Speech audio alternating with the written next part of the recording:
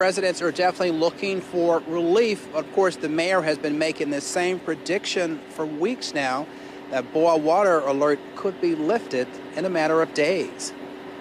As operators continue to boost water production at the O.B. Curtis treatment plant, investigatory sampling will continue today to monitor water quality. Mayor Lumumba repeated what he's been saying for weeks about the state-imposed boil water alert, which has been in effect for over a month. We are optimistic that we're looking at a matter of days, not weeks, before we can expect the boil water notice to be lifted. According to the mayor, operators who've taken investigative water samples feel good about what they've seen so far. You not only need to make sure that you have good water coming out, but before we could lift that boil water notice, we have to know that what is in the distribution lines right now has moved its way through those lines, and so we can say with certainty. The mayor says one raw water pump, which was installed over the weekend, had to be removed to be repaired again.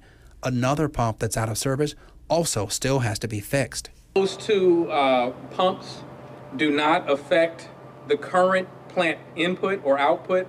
All raw water pumps that are in use remain, and that have been in use remain in use, including the temporary rental pump that has been installed in the process of this emergency.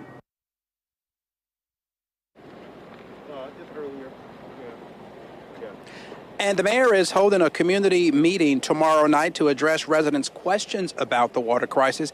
It's at 6 o'clock at College Hill Missionary Baptist Church.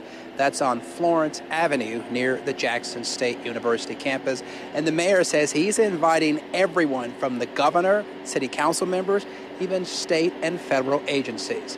For now, we're live in West Jackson. Ross Adams, 16 WAPT News.